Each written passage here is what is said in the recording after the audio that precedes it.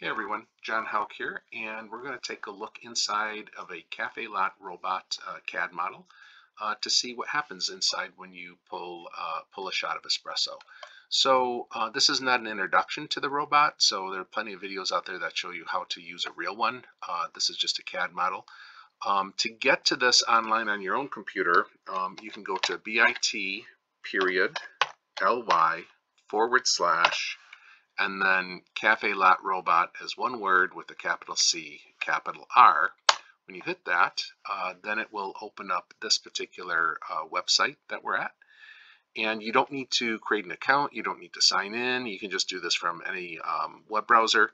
And here we go.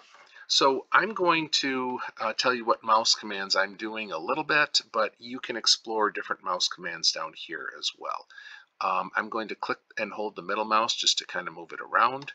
And I'm going to click and hold the right mouse. That allows me to kind of spin it. And then I'm going to do something crazy. I'm going to click here with my left mouse button, and you can see that you can actually raise and lower the arms, which is pretty exciting. So how does a Cafelat robot work? Well, it makes espresso, and it does that by forcing hot water through the portafilter. So you've seen videos of people actually using it. So this is really just going to focus on looking inside. So I'm going to create a section view. So I'm going to click on this icon down here. And then I'm going to, it says select a plane, face, cylinder, whatever.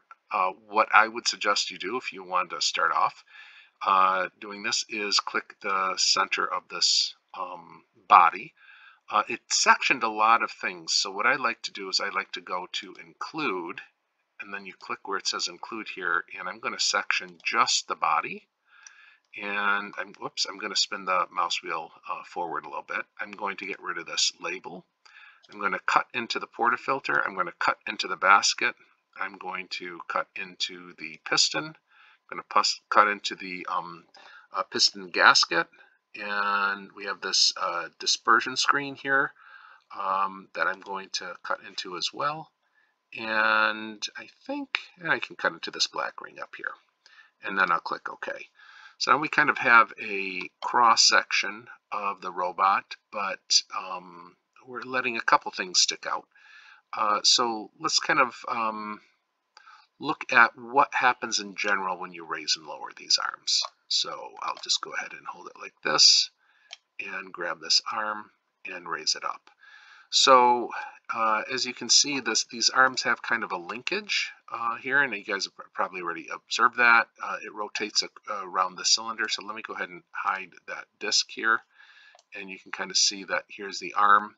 And when you raise and lower it, it pulls and lowers these other arms, which then go on this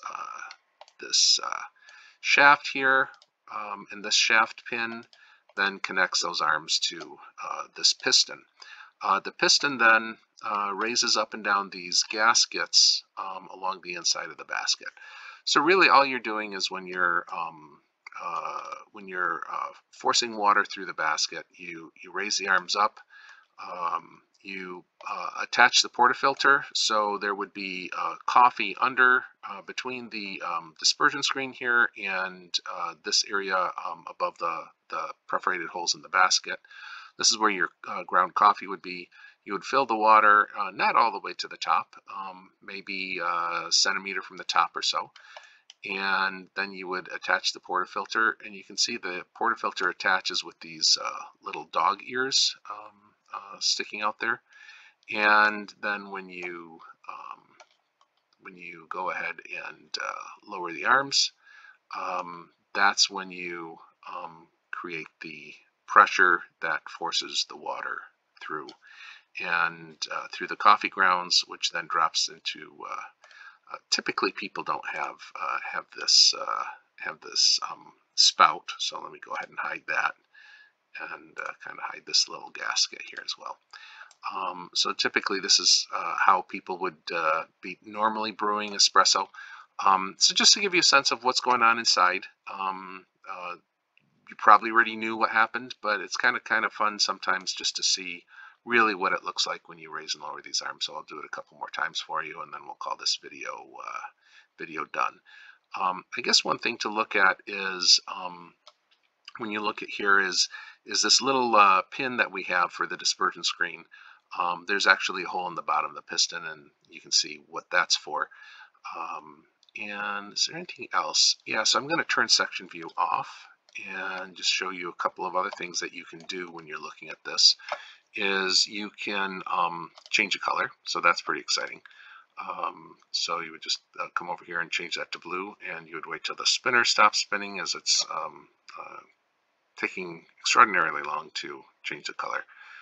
And let's give that just a second. All right, sorry. There we go. And I'm just gonna show there's other options as well. And then we have the barista style, which puts on the pressure gauge, so you can see the pressure gauge here.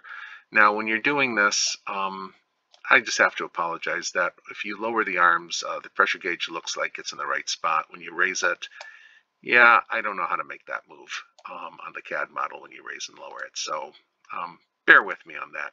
It looks really good when this is down. And so let's take a look inside again real quick, see what that how that pressure gauge hole, pressure gauge tube is connected. You can see there's a tube that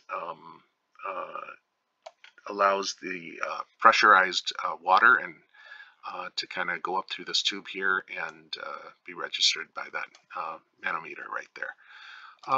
Let's see, what else do I have here? Layout ready to brew or prepping. So let me turn off section view again, and this is just kind of a look at all the parts when they're kind of laid out that way.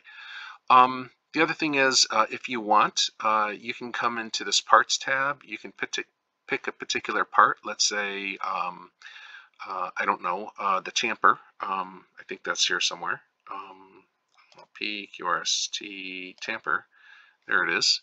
And so you can bring this tamper up, and if, let's say, you wanted to 3D print this tamper or export it, you can do that. So you come over here, right click on it and click export.